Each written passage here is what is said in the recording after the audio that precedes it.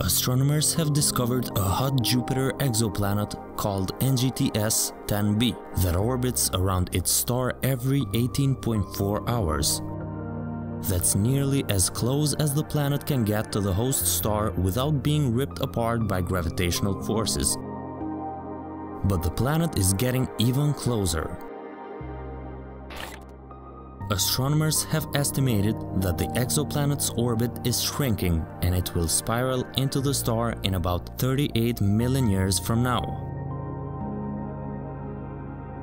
The planet's parent star, NGTS 10, is a K5 type main sequence star, about 70% equal to the Sun in mass and diameter. This system lies 1060 light-years away from us. The star is not very hot.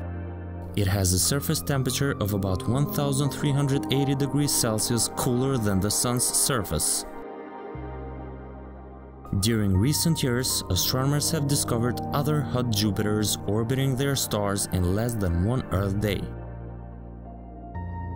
Researchers see these ultra-short period hot Jupiters as ideal targets to investigate the nature of gravitational interactions between planets and stars.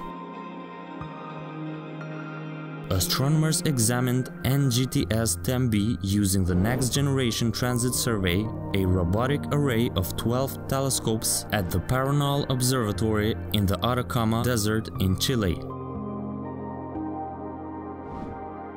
This alien world is just over 1.2 times the size of Jupiter and just over 2.1 times its mass.